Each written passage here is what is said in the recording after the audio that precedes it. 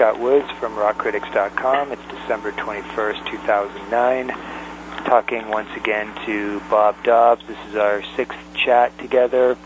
Bob Dobbs, making the world safe for rock criticism. Yep. And talk to me about December 21st, Bob. You were saying a little something before we came on air. What's the significance of December 21? Well, Zappa was born on December 21st, 1940, and it's the legendary date for the Mayan calendar singularity, December 21st, 2012. So it's interesting, it coincides with Zappa's birthday. And didn't we just recently, didn't the calendar just recently go past Zappa's, the date of his death as well? Yeah, December... Not recently? Yeah, December 4th. Ah, okay. That would be 16 years ago, 1993. Right, okay. Huh. So he was born in 1940. He would have been in his sort of mid-20s when he started coming on the rock scene. Well, like in a major sort of way with his first record and stuff. Yeah, that was summer of 66, so he was 25, approaching 26. So he was in his 26th year. Right, okay. So he probably had a couple. I'm just trying to put some pieces together here. He probably had a couple years ahead of Meltzer in terms of his age, but they're roughly the same age, anyways. Yeah, Meltzer's I think 1943 or 1945. I think there's two conflicting That sounds dates. right. Yeah. Okay. Okay. So Bob, I wanted to start this by, if you're cool with it, I wanted to play you back a little clip of you and Ben Watson from one of your recent shows. I just kind of wanted to, you guys had a couple interesting ideas that I wanted to kind of explore in there. It's about a 2.5-minute segment, and then I wanted to just follow that up with something else and take it from there. You cool with that? Yeah, that's good. Okay, so give me 1 second here. So this is you and Ben Watson chatting on your episode number 31, which happened about, I guess, a week and a half, 2 weeks ago, right? Yes. Okay, cool. There you go. Always keeping up on what's going on, just like you do. You tune in to what's happening and take a stance in response to it. Well, one tries, but at the same time, I mean, one of the things that has always made me wince is watching, there's a particular rock critic, I don't know if you're aware of him, called Simon Frith.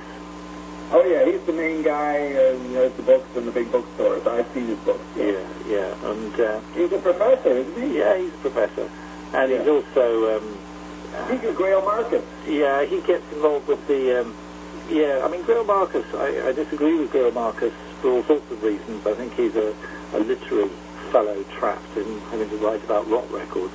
I look at some of his books. I look at them and say, this is ridiculous. Like, can't read them.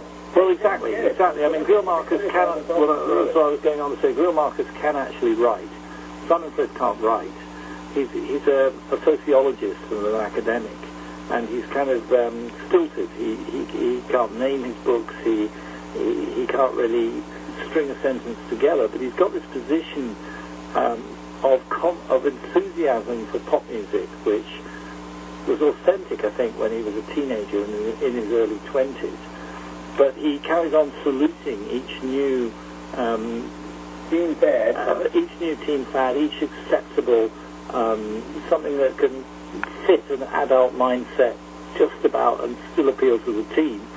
Whereas if you understand your Frank Zappa, you know that the strength of rock music is not appealing to the adult mindset at all. It insults it. It's not the offensive part of the way that rock offends your intelligence is its intelligence. That's what is different from your set of concepts. So that's what stretches you, which is why Frank was always harking on about Louie Louie, this completely stupid song has been the heart of what rock music is. And Frith doesn't understand that. He thinks that he can somehow bridge the gap between the educated mind and rock music. And that's ridiculous. But he ends up, but he ends up always claiming that he's responding to the latest thing which the youth are enthusing with, and when I was younger, I always liked cantankerous old gits, you know, because I sensed something honest about them, even if they were dissing me and completely disagreeing with all the things I loved. I knew that they were speaking from the heart, you know, that there was something real in them. I hope you heard that, Bob. Is that okay? Yes, and I was reading your transcript that you typed out of that. Okay, good. But that was, I had to, like, hold the phone away from you. You could actually make that out, right? Oh, yeah. Okay, good. So, oddly enough, funnily enough, so I was thinking about that, and then I literally opened a Simon Frith book I have about an hour ago, and on the very first page I looked at, I found a quote that kind of completely contradicts some of that. So this is kind of what I want to explore a little bit. So I am taking up a lot of time here on the top, but you can, go off forever after this. So that's all right. So here's what Frith writes I think it's the introduction to his book called Performing Rights, which I think came out maybe like 10 years ago or something. So he's talking about how different critics talk about sort of rock criticism and what it's about. So he writes, take, for example, the following confident statements. Rock music, writes rightist cultural critic Alan Bloom in The Closing of the American Mind, quote, has one appeal only, a barbaric appeal to sexual desire. Not love, not eros, but sexual desire, undeveloped and untutored. These are its three great lyrical themes, sex, hate, and a smarmy, hypocritical version of brotherly love. And then he quotes another critic. He says, the rock critic, writes leftist cultural critic Mark Crispin Miller in the New York Review of Books, struggles to interpret something that requires no interpretation, tries to appraise and explicate a music whose artists and listeners are anti-intellectual and usually stoned, and whose producers want more than anything to own several cars. Then Frith writes, both writers seem remarkably assured that they know what rock means to its listeners and that the meaning of what they heard, I'm assuming, perhaps wrongly, that both men did listen to rock music before holding forth about it, was transparent.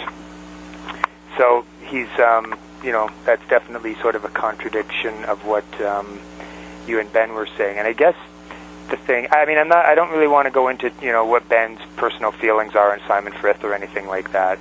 Although maybe that will be an interesting point to pursue as well. But more the idea first. You guys are kind of saying in that rock is anti-thinking. But I guess the issue I kind of have with that, or the question, let's put it that way, is how does that jive with the McLuhan idea, for instance, that the user is the content? Which I think is what Frith is kind of saying in his passage, because he's saying, you can't put this fixed sort of, you can't claim to know what this stuff is quote unquote about. Right. So I've got a great quote in response, which shows the level that I come at this. This is from Arthur Kroker. Have you ever read him? No, but I'd like to, and you have mentioned him, and I've read about him through some of your stuff. So yeah, that'd be good. Yeah, he's a professor now at Victoria University on Vancouver Island in British Columbia now. Okay. But he was in the 80s and 90s at Concordia in Montreal. He was kind of he kind of gained some notoriety around that time, I think, right, in the 90s.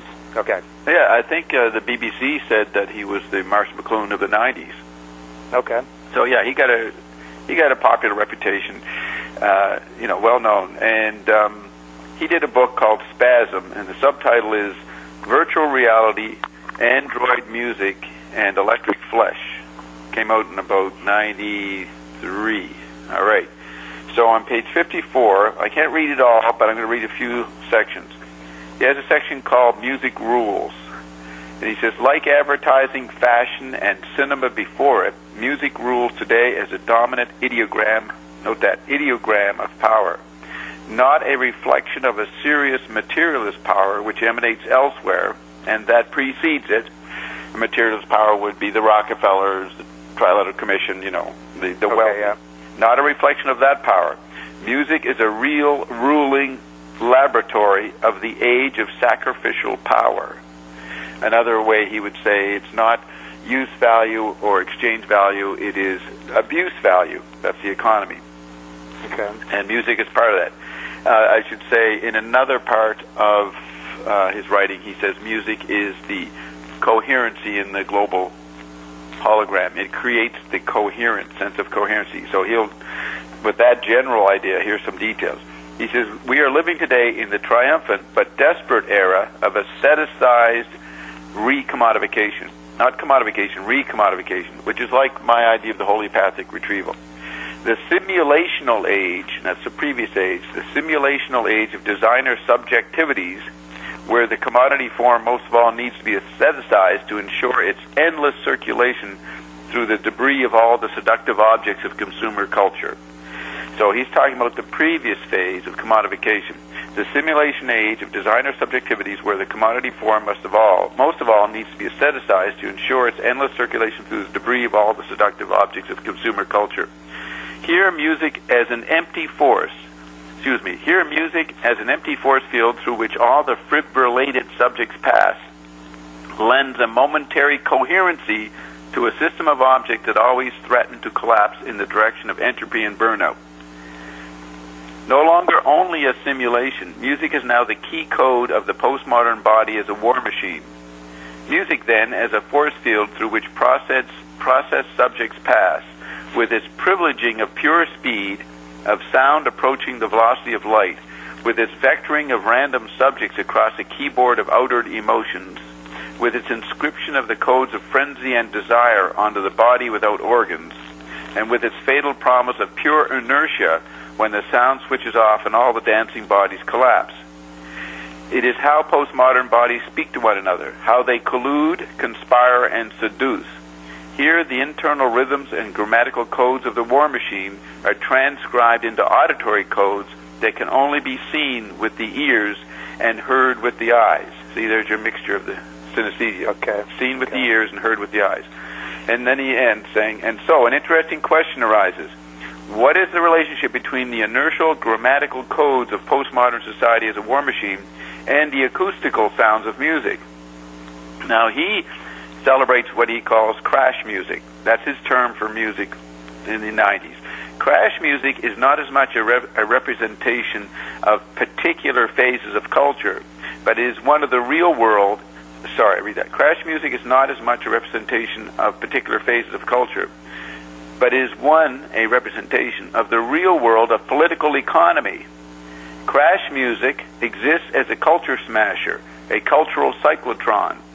My cyclotron in my tiny note chart is a cyclotron. If you look at the top, it's partly inspired by this phrase, a cultural cyclotron in the era of crash economy. Now just think of what's happened last year for crash economy, but we've had boom and bust for 30 years, which is to say that culture is not a reflex of a political economy.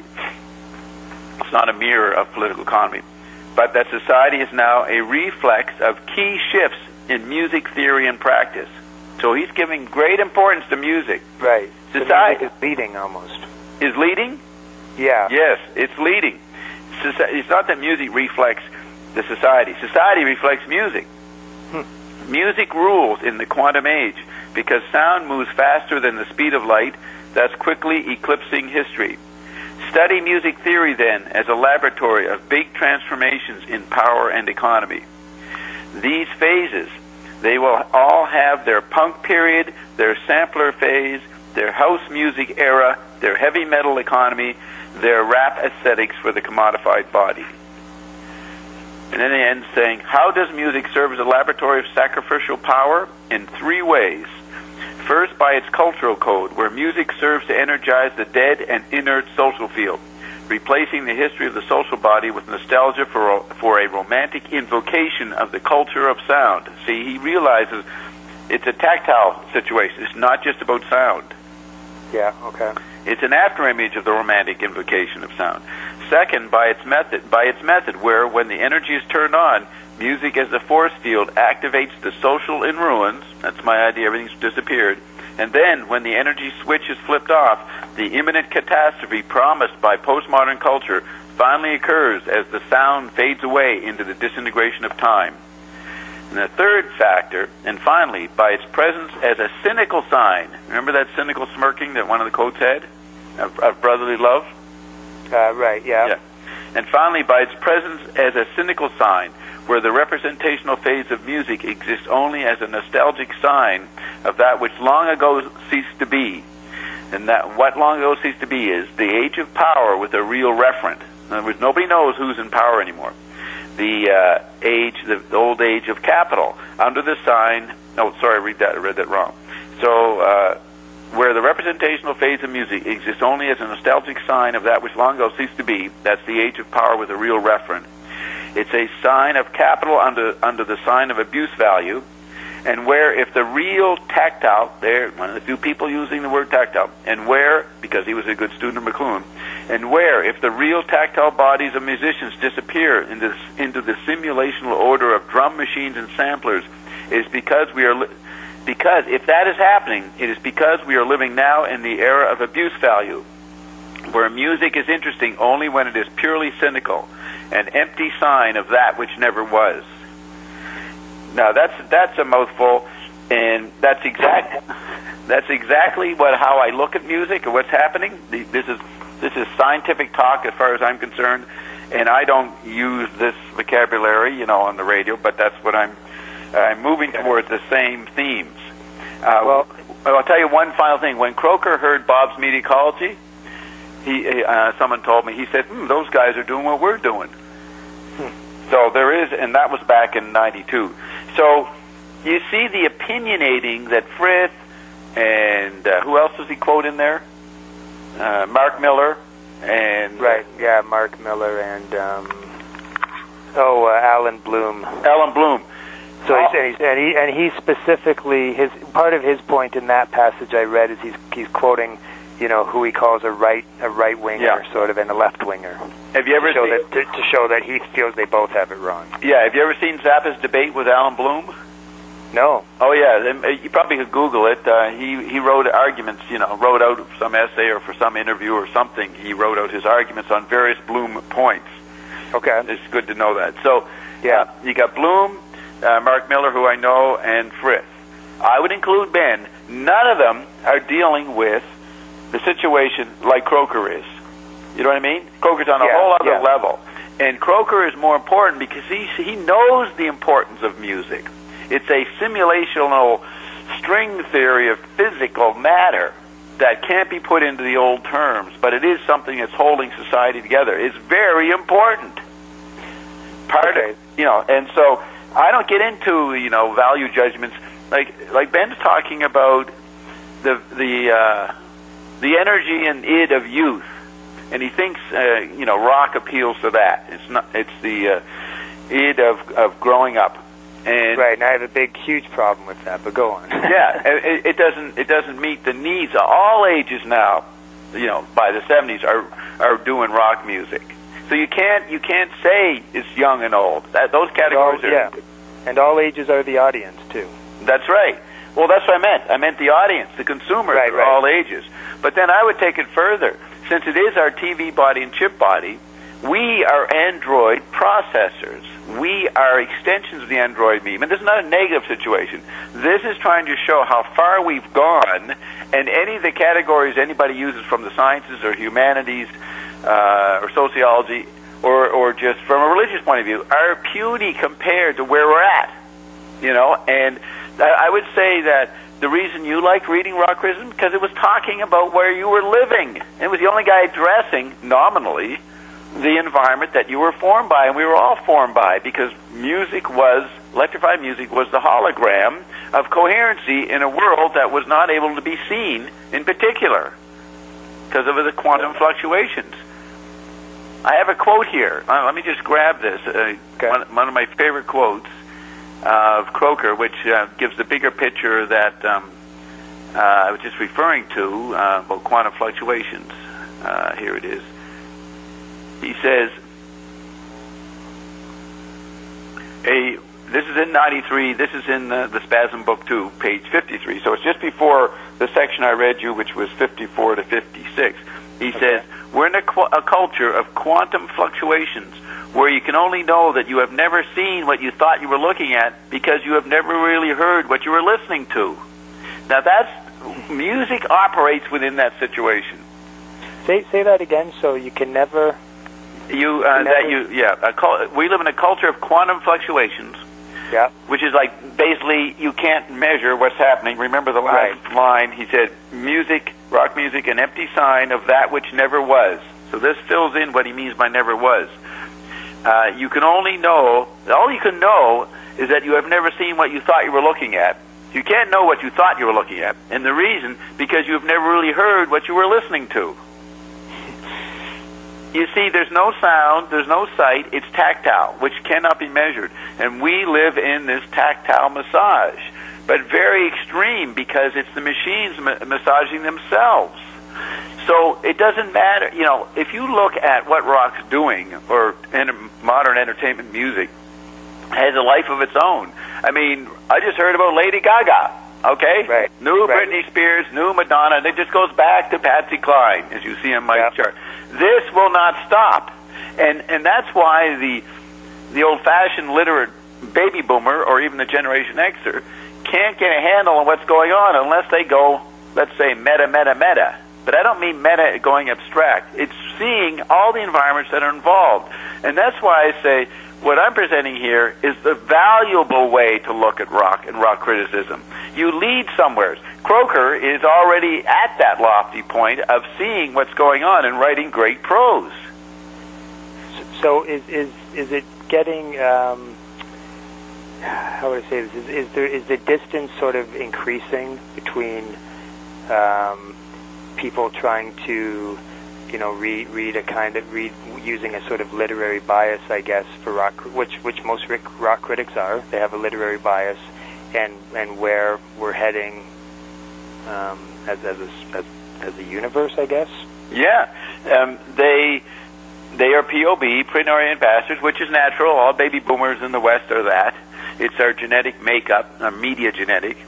So we are, though. Most baby boomers cannot keep up with what's really going on and appropriately define it. Kroker was one who did. He studied McLuhan well, and then he studied Bojaert, who was the updater of McLuhan, and then Kroker went past Bojaert. And then I come in on another level. I don't want to say I'm past Kroker, but I can include him and go in other areas that he can't go, because he is a professor, so he's limited to the role and specialty he has become known for. There's no limitations on me. Do you know that Zappa said through the evergreens, he said, "Bob, you should have been a rock star." He thought I should have gone in rock because of my temperament. But the thing is, I was in it for the long haul. I'm not going to go into rock. It might have been fun for a while, but I wouldn't want to get trapped there. I wouldn't want to just stay in that position, to be tuned in to what's coming. That's the role of the real critic. So it's not a big regret that I didn't get into rock. But the point is, what I like is being able to talk about the present and challenge with the pattern recognition I'm offering, and that's real critique. And Kroker, look at, if anybody hears that quote, if they have never heard of Kroker or don't know his language, they're going to say, well, that's incomprehensible. But it makes a lot of sense when you take time to look at it. He says here, aesthetic strategies for digital manipulation in the age of Android processors and recombinant culture. Why not music in ruins too, after he lays out everything else is in ruins, which is like he was saying the same time as me, everything's disappeared. Why not music in ruins too? He would call that crash music. Now what does that mean, crash music? I am still confused by that. He's going to define it. Here's what it is. A cynical sound so intense, so much a spectral commodity, that like a dying red star, it implodes with all of the dark intensity of a force field of pure inertia and pure speed, passing through all of those drifting cyber bodies. That's the chip body consumers. Crash music, ? That is music as a universal force field of sound that can be so seductive because of its fascinating logic of an always promised imminent reversibility. Think of McLuhan's tetrad. Then he says, pure ecstasy / pure catastrophe. Music then with no past, no determinate meaning. That's what Mark Miller was saying, right? But Mark Miller doesn't go anywhere with it. He doesn't see... Well, no, Mark Miller wasn't saying that, I think. Frith was saying that music has no determinate meaning, and he was dissing those other guys for saying that it does. Right. Okay, go on. But he doesn't get into first phase. McLuhan understood that rock music was phatic, and then you get into the crash music level of Kroker's time, where it's Manipian phatic. So just to say no meaning is very puny. That's too tiny. It's not enough detail. So music then with no past, no determinate meaning, but perfectly defining, perfectly energizing, and perfectly postmodern. He then says, crash music, therefore, for the body without organs. That's another way of saying there is another part of our bodies rather than the chemical body organs. So a body without organs would be your TV body or chip body as a consuming apparatus. So crash music is for the body without organs, for sex without secretions, for flared eyes of the body telematic, for smells without a rotting skin, for neon ears without skulls. You see, it's easy to read it when you understand that you're not limited to your chemical body anymore. And he's just dropping all the chemical body reference points. You see? Okay, yeah. And so I would... Yeah. See, that's the point. So when I reread one of these paragraphs I already read, you'll get it easier. No longer only a simulation. Music is now the key code of the postmodern body, that's the discarnate body, as a war machine. You're a war machine by participating in all this stuff. You're part of the propaganda of the culture because you're using all the media. You're part of it. It's even more accessible to you, shrunk in the digital, so that you can use all aspects and blog and communicate and engage in the war of information exchange, which is this ongoing battle. And music, then, as a force field through which processed subjects, that would be processed chemical bodies, pass, with its privileging of pure speed, of sound approaching the velocity of light, with its vectoring of random subjects. All these chemical bodies are listening to the music in their cars as they are in traffic jams on the way into Toronto, with its vectoring of random subjects across a keyboard of outer emotions, with its inscription of the codes of frenzy and desire onto the body without organs. So it's onto the...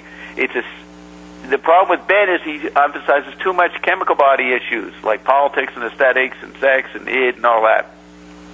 Other people put on cultural taste-making value judgments. Well, there's no meaning in rock. You know, you get more... LaRouche goes into how meaningful classical music is. But you miss the thing is that the modern tactile music is not communicating just to the chemical body. It's communicating to the chip body and the TV body with all the sensibilities that has. And basically, what is that sensibility? It's a boombox. So we go to this quote. And I'm laying this stuff out now. It might be too much in this context, but let's get it up because I'm always going to be referring back to this. Yeah, no, that's good. Yeah, that's okay. I mean, yeah, I'm not gonna absorb like a quarter of it this evening. But I can it's good that you're laying it out. That's totally cool. Yeah, because you want to get back to basics. So I mean, I never got. We've talked about McLuhan, but you didn't know that I'm working on a level past McLuhan, jumping off from Kroker. So he says this was written in another book, The Possessed Individual, which came out in 91 or 92. He goes, what is the speed of music? At what point does music redshift to ultrasonic velocity, like all those spectral objects before it, break the sound barrier, and then follow an immense curvature towards the point of an incredible sound density, where music can finally move at such violent speeds that it can no longer be heard, even by mutant membranes? The fatal point, that is, where music breaks beyond the speed of light, falling into a deep and immense silence. Why the compulsive drive to immense volumes of sound? And that's certainly the most general characteristic of the last 30 years, is larger volumes of sound, right? Yeah. Fluctuating with the vinyl movement or dinky stuff. I mean, it fluctuates all over the place, but generally it gets more immense. More and more and more. Yes. Why the compulsive drive to immense volumes of sound? Why and then he answers, is it a technological fascination with bad infinity, with the necessity to challenge dead space? Or is it an implosion of sound to that point of intensity where silence finally begins? Boom cars as alternating scenes of violent silence, like the eye of a tropical hurricane. And okay, do that again. Boom cars is alternating scenes of violent silence, like the eye of a tropical hurricane, and alternating with mobile war strategies, which overwhelm the menace of dead air in all those lonely cars with noise as a pure force field. Consequently, boom cars in L.A. as the last and best of all the urban nomads. Sites of longitude and latitude, speed and slowness. He's quoting Deleuze and Guattari. Moments of passing intensity. Boom cars, then, as crash hyacciates. Now, hyacciates is a strange word, but it's actually the one of the meanings for HCE in Finnegan's Wake. Okay. It's HAECCEITIES. Okay, there's that. He's going to define it. Boom cars, then, as crash hyacciates. In other words, event scenes for becoming the velocity of music. So you see the boom car phenomenon. You know, when did that start? Late 80s? Yeah. I mean, people, right, yeah. Is that music? It's certainly not someone sitting in an orchestra listening to a jazz aesthete or classical. Right. You know, it's a totally... It's physical, that sound, actually, of the bass coming out of the cars. Yeah, it's a physical, what Zappa called in '68, bone conduction. You're trying to rub and push your chemical body beyond the sound barrier. You actually feel it in your stomach. Yeah, and you're also communicating it to everybody outside, a kind of a declaration of war on whatever you think society is or your neighborhood is. What was that famous opening scene in Do It Right? Do the Right Thing? Do the Right Thing, about 1989. The guy walking through his neighborhood with the boombox going. I recall that was the opening scene.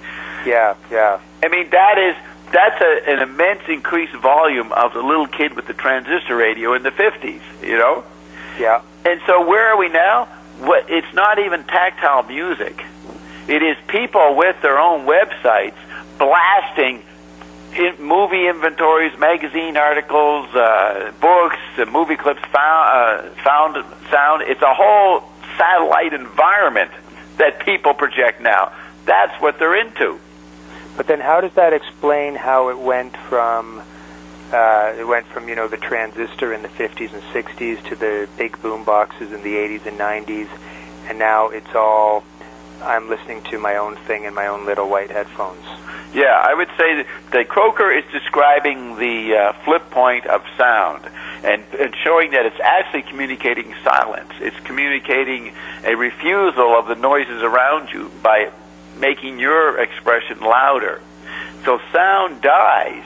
That's the last phase of music and sound. And then as the media shrinks and kids can make their own movies and music, all the things that movies and TV shows and articles and all the mixed forms of communication they create on their YouTubes or MySpaces or Facebook, you see that music up to 1990 was the hologram for all these other media that people were consuming in the global theater. So the only common denominator was music. And the phases that Kroker outlines are what it went through. But that all collapses by 2000, and this is where I come in after Kroker, and it's post-Android meme. It's the after image. So people don't just express music, they express all the media environments that music was the bloodline reflector mirror of from 60 to 90.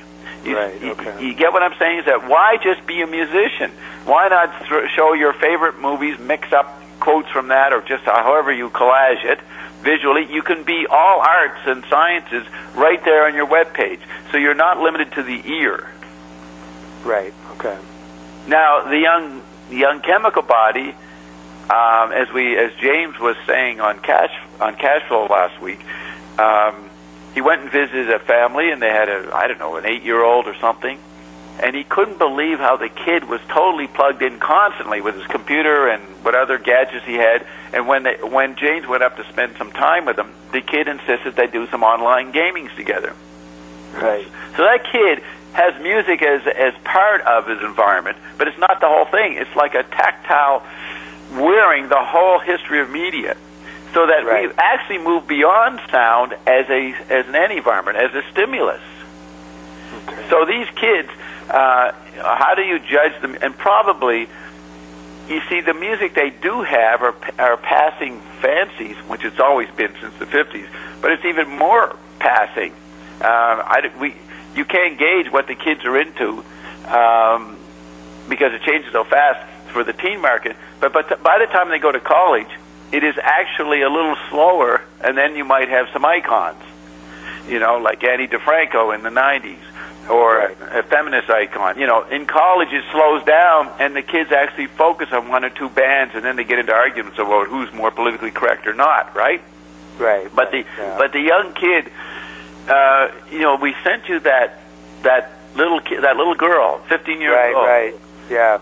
That, to me, shows the modern consumer. I mean, she was communicating more than music there. She was mirroring back attitude to psycho profiles that she thought was happening in the news or in her peer group. You know what I mean? There was a whole bunch of... she was actually miming what Kroker was saying, because she ends by saying, poop. She cancels what she just expressed.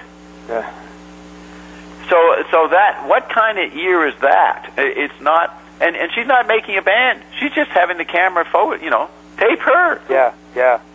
So it's like basic to just express yourself, to just attempt to communicate and include all the media that ever came, all the musics, plural, all the pictures, all the speedy movements, all the surfing you did, all that goes into YouTube.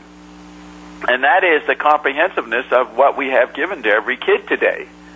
So music, and that's why, if I talk to Dave Neufeld, he tells me that you can't really figure out where the niche markets are, because there's so many of them. And so there's no centralized source of music like there was in the baby boomer phase. You know what I mean? There was no centralized AM radio, and then there became a centralized FM, and then that all disappeared. Now, I don't know what it is, what you call it. Everybody tries to cross over into all the markets and usually fails and remains in one zone. And people who consume other kinds of music and other lifestyle profiles don't even know about, like broken social scenes, say. Yeah. It's interesting. That happened a lot on the internet at first with the rock critic sort of blogosphere.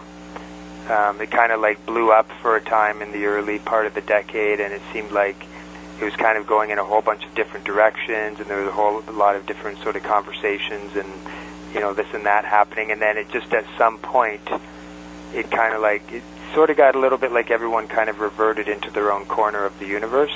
Is this in this decade you're talking about? Yeah, this is in this decade. I'm bringing it back to rock criticism. There was definitely sort of a period around 2000, 2001 to 2003 or 2004 when rock criticism was suddenly like kind of a big deal again, like at least within that world, because there's always a constant stuff going on, but when the blog sort of thing took off, there was like just really like loud and sometimes exciting and sometimes ridiculous, whatever, arguments going on all the time, like a lot of just inner conversation and blah blah blah, and it seemed like something was kind of exploding in the whole thing, and it did. If you're a part of that world, it seemed like, hey, this is exciting. It's exciting to be, part of this, even just, if you're an observer, you're a participant kind of thing, and it's fun, and you can go in and comment on all this stuff. But then I don't know what it was that happened, but sometime around the middle of the decade, and I've actually asked a bunch of other critics if they agree with me on this, and they mostly do, that something kind of dried up in that world, like around 2005, 2006, and now it's still, there's still activity going on, but it's really this, I keep thinking now there's like, a blogger in the corner chatting with his few friends, and then, one of those friends might have their own blog, and it's kind of like just different circles of people, but nothing broke out in the end. Yeah, I would see that. I say it's the post-Android meme phase from 2000 on, but people love the new expression potential of having your own space and not being policed and not being controlled by your editor, and he's saying whatever you want about what you want. So everybody joined in what Kroker would call the supernova of expression. Everybody got to express their favorites, whatever they were into, in all different ways. And you can look back and see the what McLuhan called the archetypes of the postures of mind. Because so much was happening, in 3 or 4 years, you have moved through, if you were monitoring a lot of it, you have moved through every possible posture a mind could take in response to consuming music. And In other words, instead of taking 200 years to understand all the postures that mind could take from 1700 to 1950, which is what Joyce had the opportunity to do because it was slower in the literate society. But when you move through stuff, and they're like seeing points of view, grabbing it, and then going to another one. So they see all the dynamics of interplay of postures you can have, and that eventually wipes out to silence because you've gone through 1,000 years of involvement in interesting ways a mind could look at music, and you've done it in 3 years because of the rapidity of information. And so you have burnout, the very thing that Kroker is talking about. You have the burnout of personal expression. Then where are you at? And that's the crisis in all fields. We could say, when Kroker says music is the ground for the shifts that society imitates, well, you could even say that rock criticism is part of that ground. And it burnt out, miming what was coming in society, which was the burnt out of communication over the last few years. You could... The burnout of communication is what happened in Wall Street. Nobody trusts anybody else now. They're all retreating a little bank, and it's tough to even keep that going. So you see how rock criticism anticipates, and this is the kind of sentence I would come up with, the fate of the blogosphere for rock criticism anticipated the crash of the economy. And that fits in with what Kroker said. Society, music, and its communicational genres are the ground of society. Okay, but sorry. But what was the cause of, if we want to call it a crash? I'm saying there was this, sort of period that seemed like a kind of blooming of something new and interesting, and then, I wouldn't it was kind of a crash. It was a bit of an intellectual crash in that the conversation suddenly seemed more, people more just attuned to people with the same sensibilities as them, and not as much reaching out to the world or something. But what was the cause of that? Like, I like the point about how it precedes the economic crash, but what's the cause in regards to the blogosphere, the communication? Yeah, it's Finnegan's Wake's quote, gray at 3. Joyce predicted that the young kids would be gray at 3 because they're taking so much information and learning so much so rapidly compared to 100, 200 years ago. So, okay, now that's learning literate signs and acoustic signs. People learn differently as a tribe in the Amazon. They learned a lot, but they're learning differently. The information age is the learning of fragments of sight and sound and movement. But so the thing is that you learn a lot when you read these rock critics for 3 years. You learn of all the strategies, but you're eventually going to have a sense you've seen it all. So boredom is going to be the inevitable result, the tetradic flip point. And Kroker wrote in his more recent book, 7 or 8 years after Spasm, that we had now moved into a boredom culture. And that's what it is. It's been for 8 years. Even the presidential image of Bush was a bored guy who couldn't even bother saying anything properly. Couldn't even bother responding to Katrina. Everybody's bored. So that kind of... you call that post-information or... Post-information society, yeah. And is it post-communication as well? Yes. Is that the same thing? No, that's interesting. If you want, it depends on what word you want to make as the more sacred word, the bigger word, the essence. The post-Android meme society does communicate, if you use that as the key base word. But the information aspect of communication is null and void. Now, communication seems like the more dominant, or the more I would assign more importance to communication than information. Information seems like the content. No, that's what I'm saying. Yeah, communication is the base term, the more general ground. The ground, right? Yeah, and information is the content. So the communication itself has been threatened in the post-Android meme. We're still communicating, but we're communicating whether we can actually have an economy or not anymore. That's what we're still worried. You know, we're on the fringe of total wipeout of any communication. But information itself is no longer involved. It's whether, like, look at Copenhagen, or even the health reform bill. They cannot determine what they can communicate to the public. They can't even get their communicational statement, you know. And what will happen, they'll come up with something, but as somebody said, I read it today, this will never be solved. We're going to keep fighting, infighting, and it'll never end, like Finnegan's Wake. There's no finish line. And another idea I got from another source was that the second coming is a time of perpetual change. And perpetual change, McLuhan would say, drives people nuts. And so that nuttiness can come out in different ways. One of them is total apathy, you know, total boredom and whatever kind of state of mind. So, and whatever is, you can communicate or do whatever you want to me. I'm not capable of responding. So, yes, Kroker's book, Data Trash, which comes out the year after Spasm, goes into the problem of the death of communication. That event horizon, information was as a communicating sticky tape that stuck to a mind. That stopped probably in the 60s. Okay. And that's why McLuhan used Finnegan's Wake as a sign, a representation of where we're at, because you can't find out where the finish line or the definite position is in Finnegan's Wake. And that's where McLuhan saw, and he was ahead of everybody in seeing that, where society had come to. And that's why he said the only communication going on is phatic communication, just people waving at each other. What happened by the 90s is people waved aggressively or violently or satirically. There was what we call Manipian phatic communication, what I call Manipian phatic communication. It's the cynical sign, that sentence I read you, the cynical sign. Right, okay. The ground is there's no potential of connecting, so I will just fake connecting with you.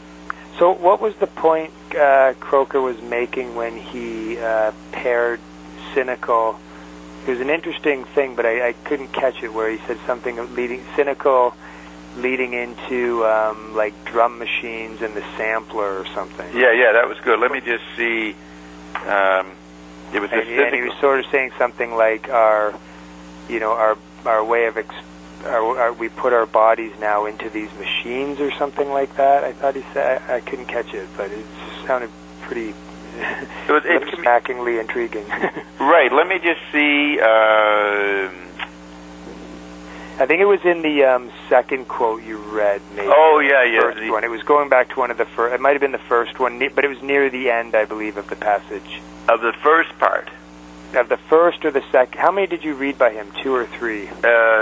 3, but 2 big chunks. So let's just try this part here. He says, and how does music serve as a laboratory of sacrificial power? To become famous or to get to be a main figure in the informational Android meme is to be sacrificed in the long run, to the point that the Madonnas and the Dylans realize, well, it's okay if you collapse, because that'll even give you more hype when you come back. You know what I mean? No, say that again, sorry. The Madonnas and the Dylans realized that abuse value had taken over, and it didn't matter if you collapsed. That actually would give you more clout for coming back. Okay. So they understood that fame was sacrificial. Right, okay. So he's saying, Kroker says, how does music serve as a laboratory of sacrificial power? In 3 ways. First, by its cultural code, where music serves to energize the dead and inert social field. That's no communication, right? Energize the dead and inert social field. Social field is the medium of communication. Replacing the history of the social body, the communicating body, with the nostalgia for a romantic implication of the culture of sound. So he's saying that kids go around with those little white things in their ears, their iPods, trying to recall when there was sound. That's why people obsessively have their earplugs on. They're trying to recall what it was like to have a meaningful sound. It's obsessive. But while they're typing and tweeting about what they're doing. Right. It's background. It's background for nostalgia for when there was a chemical body that had ears. That's what he's saying. A romantic invocation of the culture of sound. Not the culture of music, just sound, just the ear itself. Sound, yeah, okay.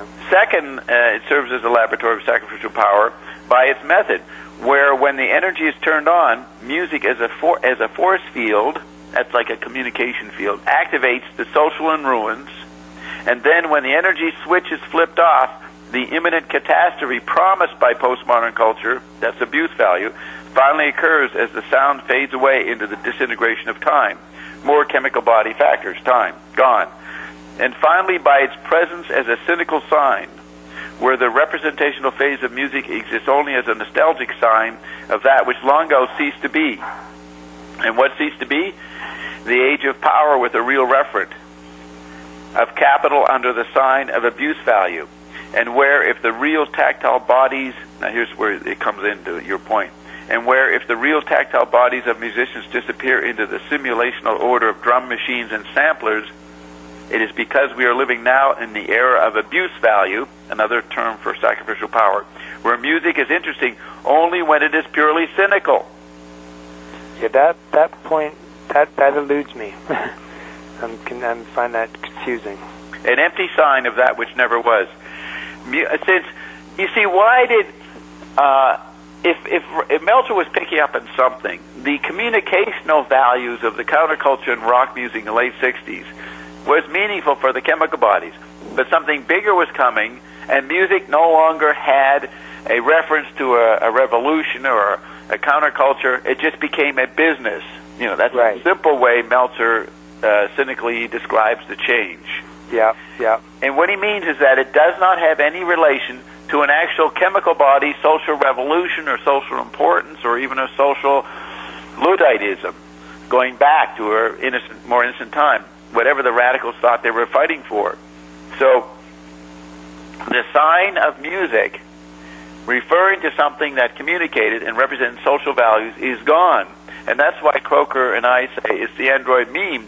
Music becomes a process, as an experience, so that television has something to write about and talk about, and magazines have something to write about. Why does rock continue? Because it gives the other media a barrier of, well, that's excessive behavior, and we're Christians, and we're neocons, and this is standard, and Reagan is going to bring back the small-town values.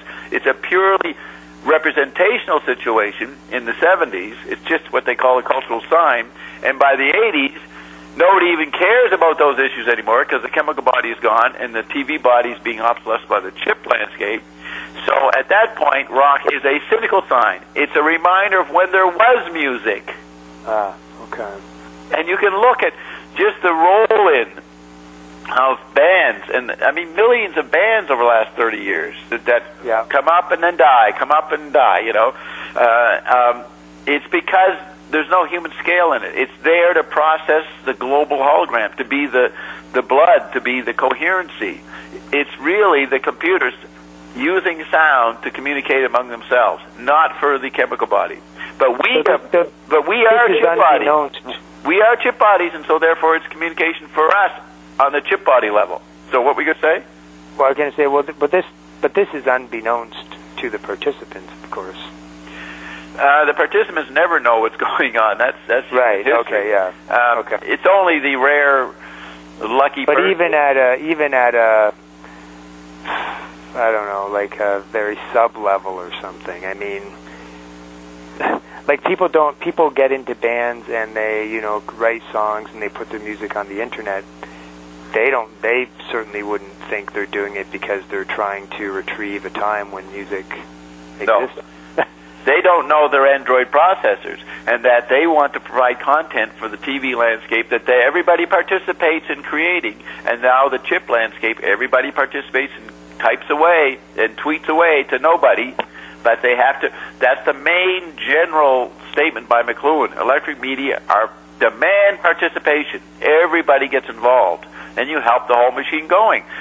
Keep it going. That's why you can't blame the economy on the Trilateral Commission or the Skull and Bones of the CIA or the Jews or Russians, KGB, or me. It's because it is a process everybody types within, and there's no chemical body ways to measure it. It's Android. It's the world of Android processors, as Kroker calls it. It's recombination, re-commodification, replays of what people did for the first half of the 20th century for the Android meme's image of it. So it's a largely cynical process. It's cynical as far as the chemical body is concerned. Nobody believes in what they're doing in terms of that it'll arrive. Look at the collapse of broken social scene. Look, their very band, Broken Social Scene, described where they were at. And it's so interesting that Dave Neufeld came out of Dobbstown, came out of Club 22 intellectually, and was a producer of something that was broken social scene. The Android meme was broken when that happened in 2002, and they just mimed it. But they had the right guy to really add the extra oomph to it, Dave Neufeld. And then what is the first image of Dave Neufeld when he becomes well known? Because of being the producer of Broken Soul Scene, You Forgot It in People, and then he's working on the next album, but then someone else takes over from that. What is the image that Neufeld is first seen by anybody? He's beat up in New York City. Right. The first popular image of widespread newsworthy image of Neufeld is his bruised face. And Dave and I joked about it. He actually mimed what the message was on Bob's Media Ecology. He acted out right in front of everybody. Okay, I'm now famous, and I'm telling you that this is abuse. I'm a sacrificial lamb here. You follow that? You follow what I'm saying? Yeah. No, that's amazing, yeah. That the one guy, the one musician, composer connected to Club 22 got known with the message of Bob and the message of Kroker. I mean, John Lennon never got famous. When he first was big in 63, 64, he didn't have a punched-out face. That happened later, psychically, when he does his screaming Arthur Janoff Primal Therapy, right? Yeah. Now he's picking up the abuse value of the situation. So there's not many stars. And Neufeld is a star in a niche culture. I mean, Canada needs to create an image of a country and a culture in pop music. So they did that historical review of 5 phases of pop culture in Canada. And they go through, I think they begin with Neil Young, and then they go into Joni Mitchell and Daniel Lanois and someone else. Right. And the 5th phase, and they make history, the CBC virtual Android meme history of Canadian culture provided by the CBC. That'd be the TV landscape. They announce that the 5th change, radical and improved, evolution in Canadian pop culture is broken social scene. Right. Well, that was created by Neufeld. It's Neufeld's sensibility that adds the extra ice cream candy to that band. Yeah. They're musicians, they can write stuff, but if they didn't have Neufeld, they wouldn't have had the power of that album in 2002. And so Neufeld is right in there in the history. And what's interesting is that very documentary gets it all wrong about Neufeld. They had him making the first album, and he's not even mentioned in the real album he did. Yeah, exactly, yeah. Dave Neufeld, it's almost like he's got a curse. He's too connected to Dobbstown, too understanding, he understands my stuff too well, that he ends up miming it right there when he's brought into the Android meme. So what's the lesson in that then? I mean, that's a. Well, the lesson for Dave was that he had someone who understood what was going on and laughed it through with him. That was me. But it's almost like consciousness is dangerous. Yes, the Android meme knows it. That's why the Android meme's always making fun of me. Or referring to me in movies. I don't know if you know about that. It's called xenarchrony. Not synchronicity. It's my particular kind of synchronicity, and it's strange Android meme reflecting on me. And so it's like movies coming out about a strange presence named Bob or something like that. Yeah. Well, SpongeBob. Right. We don't need to go into all the details. You can hear that on my own timeline, me talking about it through for the last 25 years. But the most recent one is Walter, the main character in the pretty good series called Fringe. And he looks exactly like me, and he's acting out stuff that I'm doing with my associates immediately. I don't know why does our language get into a show? The show was made a couple months before, but we don't get to see the show until the week we've already discussed the content of the show a day before. Now, why is that happening?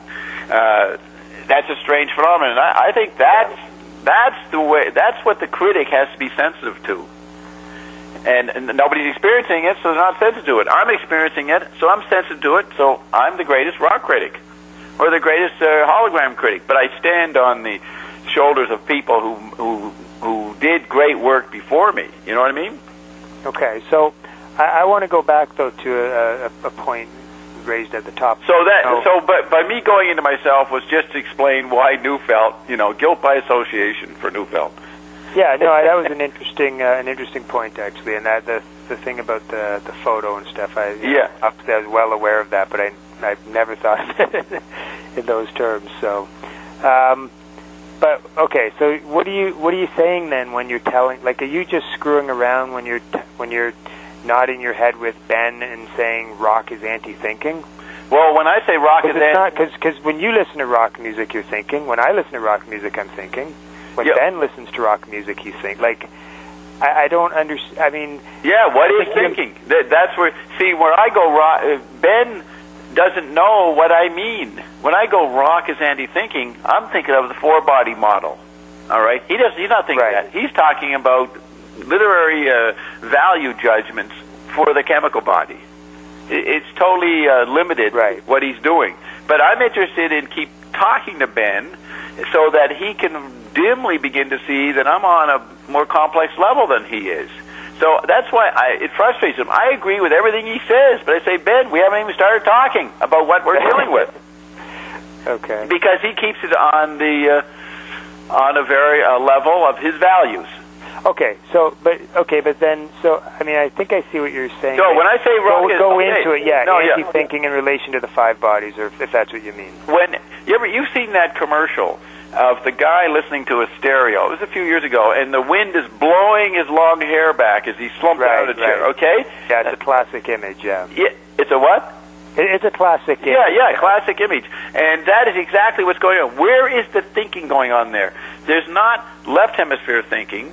There's not right hemisphere thinking. There is just reflex imagery that you get when you're on a drug. When you think of all the imagery you're registering, is thinking just registering an image, so there it is, then you watch the next image, and then you go to the next image, and then you might wonder if they connect. Thinking is at the crudest level, processing and noticing that you're experiencing. It's an instinctive, it's the mental mind imagery commenting on what you felt or what you experienced in your other modalities. But isn't thinking also? I mean, you might be while you're listening to something, drawing connections. Oh yeah, to other things. That's reacting. It's what McLuhan says in his letter about Burroughs. He complains Burroughs is not acting; he's just reacting. So it's silly to say that rock is anti-thinking. No. It's the chemical brain stimulation that's happening, and that's why people do listen to rock or music. They're looking for imagery of the chemical body thought process. They're looking for images. So thinking is happening. So, but when I say rock is anti-thinking, it's anti the literate Gutenberg concept of thinking. Okay, yeah. And that's what clicked. That clicked. Okay. Okay, good. Yeah, because all you got from Elvis on was the book professor saying this is not culture. Nobody's thinking. Yeah, they're not sitting around discussing concepts like you do in a seminar, but their brains are being stimulated, and they can hardly remember how to sit in a seminar after a few decades of that. But here, I mean, often when I'm listening to you and Ben, and this is more applicable to Ben probably, but I'm thinking none of it's applicable to me because you haven't heard me yet. I'm only talking. What would Ben think if I read this Kroker to him? I haven't done that. Well, he'd go in a rage about the postmodern. Yeah, it'd be too much of the postmodern signs. Well, and that leads kind of into my point, though. I think is that okay. So you just said, it's anti-thinking if you put it in the context, if in the Gutenberg sort of context. It's anti-left hemisphere thinking, and that's the whole thing. But there's an either-or way to look at things, or there's an and way to look at things. Well, do you mean and? Do you mean both and? Both slash and? Yeah. Like Ben to me seems very either-or. He does that. He does that with the value of tactile interplay, but he doesn't know how to look at how that's been externalized. His values are in the gap. That's why he half understands me when I say it. His values are neither left or right, neither aesthetics or political, so he's in the gap. That's tactility. but he uses that gap to fall back into a dialectical argument. Okay, but if you say that it's anti-thinking in the Gutenbergian sense, whatever, but can't it be that as well as all the other, senses? Well, you know how you get. Well, there's the role of rock criticism. Rock criticism is putting the actual effect and the thinking process you get from rock back into left hemisphere thinking, because you put it into a writing medium. But that's not ridiculous, I don't think. No, it's a natural Western response. If I was a global, cosmic anthropologist, to say, well, look, all this rock criticism is the I people of the West, their genetic meme basic structure of the Gutenberg effect. They must translate the tactile bone conduction of rock back into, as McLuhan said, mountains of visual space, mountains of writing. Right, but you and Ben, and I think it's later on in that quote, I played you that quote, but I think it comes a little later than that. You got, and I know, you're communicating or trying to communicate with Ben in a different way, but you're saying Ben's that a patient of mine. Ben's a patient. Okay. He admits it. He says, when he catches some of the shows, he says, accidentally on Saturday night, he says, Bob, it sounds like I'm in therapy. Okay. I said, you are. Okay, go on. But what was the point about? Oh, so you guys were kind of saying, so it's ridiculous for someone like Frith to think that he can put this stuff back into, that he can bridge a gap between, what the music is doing and then putting it into a literary or an academic context or something. But I don't see what's ridiculous. I mean, that's also what, obviously what Meltzer did. It's in a way, it's what Zappa did. I mean, everyone's translating it back into, their own language to, using their own educated minds to communicate something with it. In some ways, Zappa was a throwback to the Gutenberg great artist individualist syndrome. He was old-fashioned that way. It's very interesting that he passed on when the Android processor reality of music that Kroker describes. In the same year, spasm is taking over. It's like Frank's obsolete. I saw as a great symbol of Frank going in '93 within my own sense of dates and my own chart of what has happened over the last 50 years. But the writing rock criticism, it's natural. You could have, the Tetrad managers, which I was part of, in the CIA in 1958 could have said, well, we have this electrified music called rock and roll. You watch, within 10 years, these young kids are going to start writing about it and thinking they're conceptualizing about it, because the Western child must put it back into book form. Must translate it back in. And that's why rock criticism is so important. But on my huge perspective, it's only a subset of Western effect. I look at the Chinese effect or the Third World effect, not just rock critics or the Western kid. You know what I mean? So, and it's very interesting how Japan replays all that. They replay their fanaticism of Dylan that A.J. Weberman had. These Japanese kids that came over in the 80s and 90s, they're total fanatics of the 60s, 70s, 80s, whatever. They replay, as they got industrialized, they needed to become Western. Ersatz Western and become rock critics within replaying what Meltzer had gone through. Okay. Well, so you see that the writing is important for Westerners. I mean, I'm a Westerner. I read rock criticism. Not so much now, but I did, and it was talking about my present. It was translating into. It was a way of thinking about rock in the left hemisphere.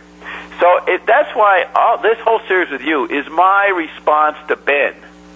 See, Ben will have to eventually listen to this to find out what the heck I was saying, what I meant. I mean, we're talking McLuhan and Marx, but that's old hat. Compared to what I could talk about. I don't get an opportunity to talk about it. I didn't get an opportunity until this section, number 6, to bring you up to date to how I think about this. Yeah. We had to go through 5 broadcasts to get to the Kroker point. Right. And you can see this is a broad way, but I think that his book is what Westerners and literate people look for the bird's eye view, the big picture. Because they come from a medium that gives them perspective, visual perspective, the view from the mountaintop. That's all what philosophy and sociology, all these great writers were offering. Einstein offers that. Stephen Hawking offers that. A Brief History of Time. It's the mountain view. And McLuhan wrote about this in the 50s in Explorations, that journal. He said the Westerner is limited because he thinks he needs and relies on a bird's eye view. Now, once you understand that, you're not destroying. You say, I'll deny my bird's eye view. I will never be a big thinker again with a big picture because being a Western literate person is obsolete. No, you recognize that's one part of yourself. Right. As part of your quadrophenia, and you engage in the big picture. And Kroker offers the big picture, and then I offer a big picture. That's why the tiny note chart is in visual form. It is rock criticism. It is put for the eye to get the big picture, while telling you all the limitations of previous styles of bird's eye view. And that was my original criticism, I think in the first segment we did, in the first, whatever we want to call it, broadcast. Episode, yeah. I said that Bangs and Marcus and Frith and these people do not offer a comprehensive big picture view. They remain in the dilemma of whether, am I listening to something that has any meaning, or do I just write about what I like? Do I write about Michael Jackson? All these different quandaries goes on, and that's what you've been tracking. I'm giving you a way to get past that, and one could write this way, if Jan Wenner let you, in your rock criticism. It probably would be appear incomprehensible. Well, that's too big. I just use rock to get along. The consumer. I just want rock to get along, or rap, or whatever they're into, to feel my day. And no writing is going to stop that reason for rock. Rock is the most important, electrified music is the most important phenomenon in the Western society, and maybe the globe now, because it holds people together. It is the real economy. So you come back to what Kroker wrote, and this is very important. Never been said by anybody as far as I know. Crash music, that's what these kids are living. That kid we saw on that little YouTube, she's a crash music participant. Right. And it's not just limited music. She had a bit of music, but then she had commentary, and she talked about her own audience. Now look at that. She says, when I first put these out, all of you flooded me with emails, and I couldn't handle it all, so I withdrew. I adopted Bob's media called you. I went on a media fast, and I withdrew. But now I'm back. And the first 5 people, she's really in control now, the first 5 people respond to this YouTube, I will get back to you. I will provide human-scale response to you. You know what I mean? And then she goes, poop. And then she starts singing on. She cancels what she just said by going into another mood. Yeah. So she's crash quadrophenia. Crash music exists as a culture smasher, a cultural cyclotron in the era of crash economy. That is even more meaningful today, which is to say that culture is not a reflex of political economy, but that society is now a reflex of key shifts in music theory and practice. Music rules in the quantum age, because sound moves faster than the speed of light, thus quickly eclipsing history. History being visual and perspective, the big picture. Study music theory, then, as a laboratory of big transformations in power and economy. They will all have their punk period, all these phases. China will go through these 5 phases. But isn't music also punier as well? Or is that it's okay. They will all have. That was Meltzer's point in the early '70s in his second book, that music is no longer the central thing anymore. Yeah, and it's at the end of the analog media. The digital really hasn't taken over till the '80s. So he says it doesn't matter what I like. It doesn't matter. So I'm going to enjoy wrestling and all the eccentric fringe stuff that he went into. All right? Yeah. It's whatever. Do your own thing. Do your own consumption. But then that changed when the Android meme replayed that and did it right back to everybody. It started doing that back to you. It said, what do you mean? The Android meme said, well, we're gonna put an actor in as president, and you know it's a fake, but we don't care if you think it's a fake, and we're going to be Meltzer. We're going to present the most cynical bunch of information right back at you. And it peaks with Jerry Springer. Or we're going to have a war, and we're not even going to explain why we're doing it. Okay, right, so all societies, what Kroker says, all societies get cloned. The Western archetypes get cloned. So all clonings of this Western dynamic we've talked about will be, he says, they will all have their punk period, their sampler phase, their house music. Now, punk period, late 70s. Sampler phase, I remember that CCAL end, mid-80s. House music era. I remember Gerald Belanger playing me house music in 91. Their heavy metal economy. Now, heavy metal's before, is sort of before punk and after punk. It's always there, isn't it? It's always there, yeah. It's at this point, and for some years now, it's been just its own sort of like huge subculture. Yeah, and so can we say that heavy metal came back in the 90s after the house music era for a little while? Well, it's interesting. Yeah, that would be Guns N' Roses. Well, I mean, close enough. It's late 80s. You know, there was all these, kind of hair metal bands. Yeah. And Guns N' Roses were kind of the climax of that, and they're also like a lot more tougher and dangerous than those bands. And it was huge at that time. Yeah. Absolutely. And that's 88, 89. Right. And then you get into the final phase, and this is undeniable, their rap aesthetics for the commodified body. Rap and hip-hop takes over. Yeah, yeah. So those 5 phases are all within the Android meme. Android meme for me really gets going in the late 70s and goes till 2000. And so the first Android meme replay of electrified music is the punks. So you begin with the punk, and then the sampler, and the house music, and the heavy metal, and then rap. So those are the phases. And what is sound is, see, when Meltzer is saying music is puny, he means it does not refer to the chemical body anymore. It does not have the chemical body values the counterculture thought was being expressed by the Doors or the Mothers or the Beatles in the 60s. Right. And they didn't know that we're living 200 years every 12 months. And that phase, it was a glorious phase, lasts for a couple of years in the late 60s, and then it moves on to another whole sensibility. Right. Okay. Because the electrified body takes over. I remember baby boomers saying to me in 70, 71, some of them were becoming teachers at university, and they said, this next generation, they're not interested in anything we're interested in. They're just bland kids who just want to get a job at the university. You and Neufeld maybe were part of that. Well, you might come a little later.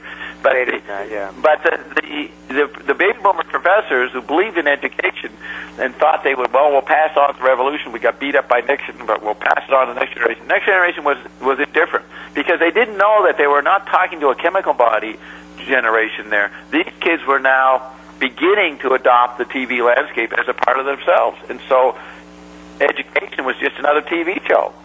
But one you had to take so that you can get a job, so you can keep watching TV or consuming FM music. Right. Or quadrophonic or high developments in stereo in the 70s. You see, Meltzer did not have the big picture view. I don't know who has it. I mean, I had it, but I was lucky. But it's pretty hard to have it. But I'm putting tough standards on this discipline. You know what I mean? I'm saying we have not been doing our homework. And you could put me on any panel of rock critics, and I could be up to speed on what they're saying, and then I'd add another level, and most of them would say, well, that's irrelevant. But I say it is relevant, because all the problems they talk about as rock critics, and this comes up occasionally, falls into failing to see what Kroker has established. So, just out of curiosity in regards to Kroker, does he actually cite specific sort of, like, will he point to specific examples of stuff happening, say, in music, like actually delve a bit into genres or bands or anything as to just sort of prove his points? Or I'm not necessarily he has to do that to make it relevant. No, he does. But here's the thing: he does a lot on Michael Jackson back then in the 90s, and I've heard you talk about that before with on cash flow. James Martinez. Yeah, and I'm very interested in reading what he says on Michael Jackson. Yeah, because the death of the Android meme as mixed media was symbolized by Michael Jackson's death. And we can go. That's a whole other topic. We could go into detail another time on that. Yeah. But our friend Earmap, he told me that Kroker. He told me this years ago. Kroker actually didn't have a fine ear or nose for the subtleties in pop music. He kind of just knew the general stuff like Elvis, That's what I'm getting at with my question. Okay. Yeah, it's like, that line I always use, the Eskimo sees 50 kinds of snow. Kroker, probably because he's such a high literate person, reads a lot in his field. I don't know what music he's listening to. I do know that he used to go with his wife to oldies dances, like the 50s or something, okay. Back in the 80s. But anyways, Earmark pointed out that he's not too good on the 50 kinds of snow. I mean, we don't know what he would think of Zappa, if he even know about Zappa. He might have heard him, but he doesn't think it's worth writing about. He writes about the most general android meme, the centralized parts of android meme, like Michael Jackson, Madonna. And so he's not good at the 50 kinds of snow, but he is very good at writing the general picture. And if you want him to write about Broken Soul Scene, you're not going to get it.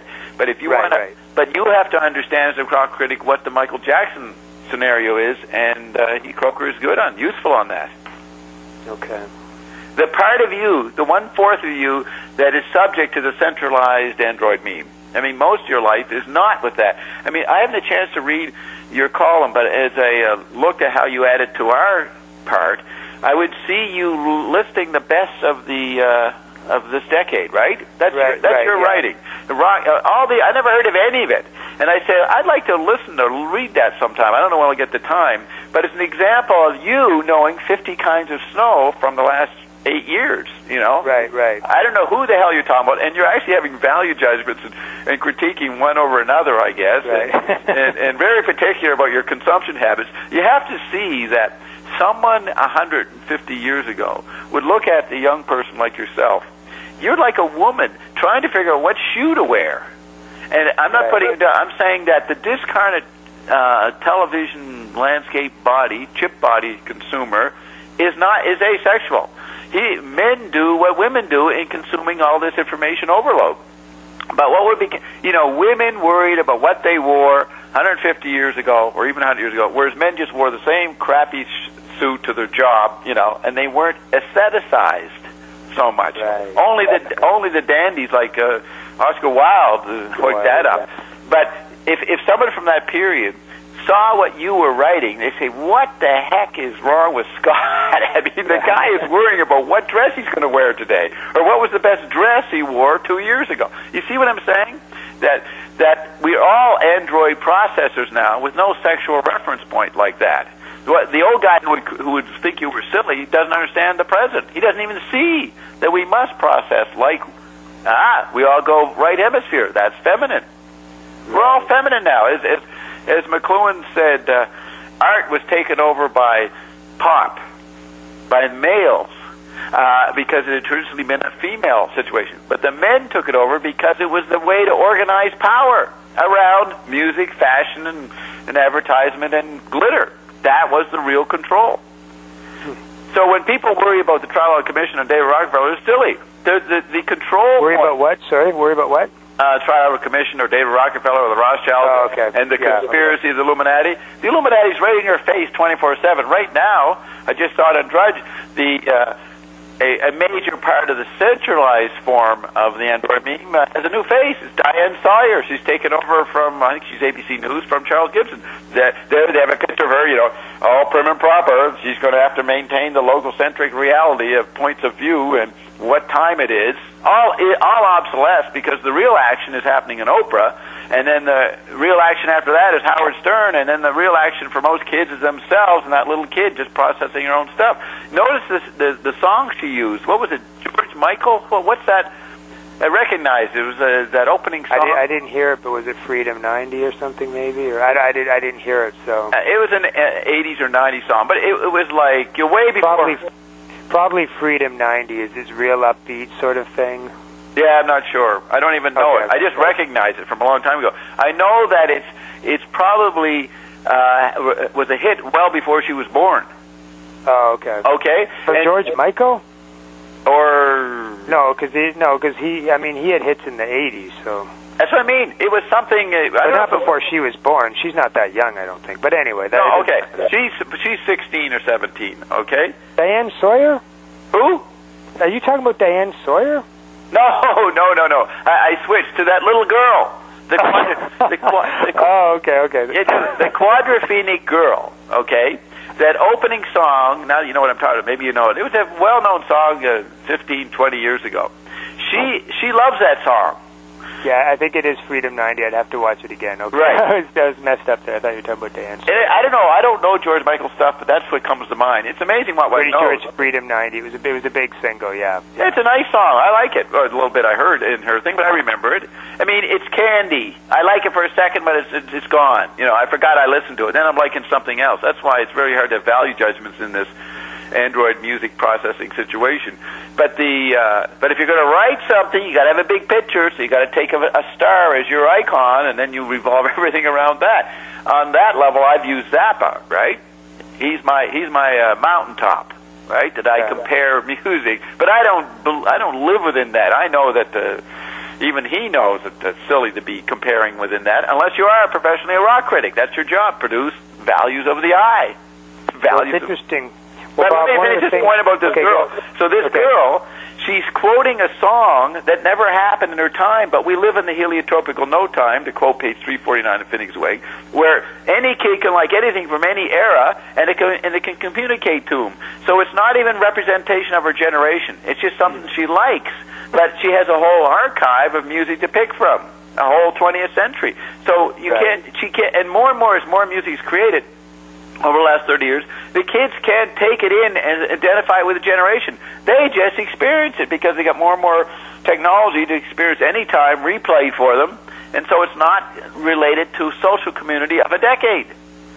Okay, though, if I wanted to be even more specific about that, though, from a technological, instrumental sort of standpoint, I mean, I agree with that totally, but I think it's particularly true in regards to certain musical technologies that came into being. Like I don't think there has been a lot of specific formal changes in music since about 1983 or 84. Well, that's what Kroker meant. That's what Kroker meant. Technology with the drum machines and synthesizers sort of became, one of the norms, and sampling and all that. And yeah, I mean, so it's interesting that you're mentioning George Michael, because he does come after that era. But I think even Dave Neufeld would agree with me that well, maybe not, but there might be a bridge to gap if you went back. If you played that girl, the Beatles, it might seem like a different. Like, I don't know if the all times and all no. Oh yeah, in other words, you're saying totally flies when you get past a certain prior to a certain technology. Before 77. You do not get back before the Android meme. Those 5 phases I listed from Kroker are the 5 phases of Android meme, and that's what these kids live within. Yes, you're right. They only live, and it's only re-commodified, replayed, holopathic replays, but that's just for music. That's not even an issue. That's just to keep their ear, a sense of that there's an ear. What they're really doing is going beyond music and expressing themselves in multimedia. Right. So it's beyond music. Yeah. So yes, but you're right. If you're going to have music, you better have made it into the Android meme. Right. Okay. And now you get kids. They accidentally discover Dylan or the Beatles because their parents or grandparents, and then they might like it. Their personality goes and they like it. But in general, you're right. If you're not part of the last 25 years, you don't exist.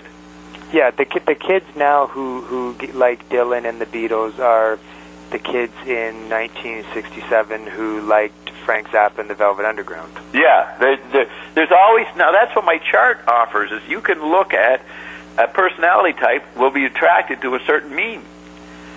One personality type will be attracted to LaRouche, another to McLuhan, another to Thompson, another to Kroker, and another to me.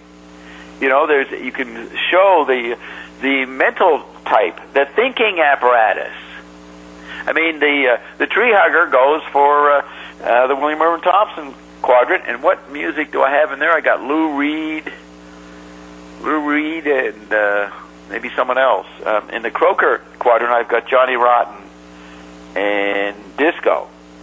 In the Dobbs quadrant, I got Madonna and something else. I can't remember, just quadrophenia or something. But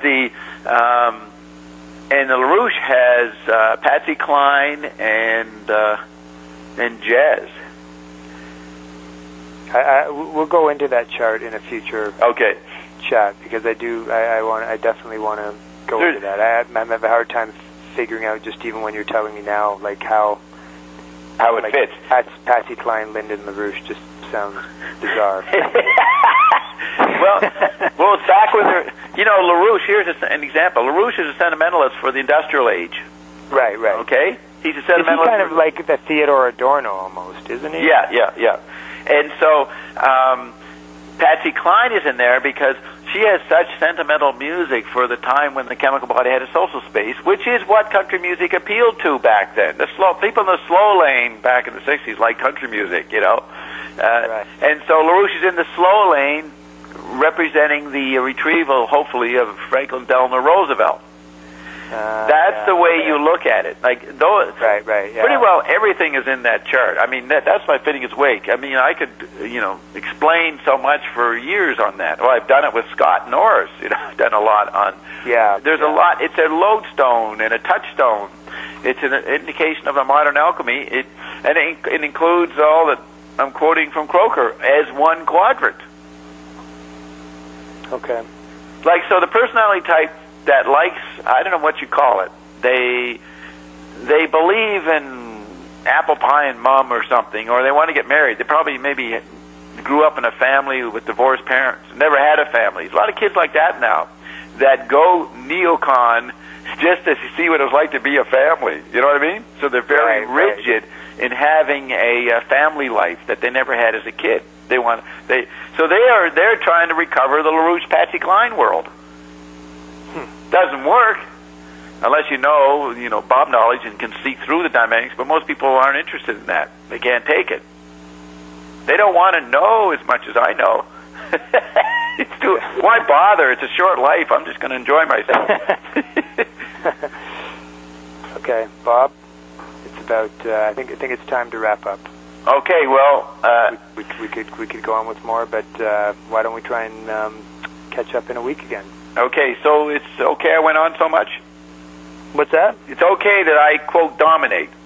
Oh, yeah, no, the Kroker stuff is I'm looking forward to listening back and trying to catch more of it, because, it kind of goes by in a blur, but as you're reciting it, I'm kind of just pulling some phrases out of what you're saying, and I wrote a couple sort of things down, so, I mean, that's why I kind of thought of the drum machine sampler cynicism line. Right. Yeah, I'm interested in, listening again about the whole idea of the crash music and all that sort of stuff. And I guess the music as the leading sort of, I guess the thing I still find contradictory, this will be my last point, and if you want to respond to it, it's fine, but this thing about music being the leading force field, leading force field, okay.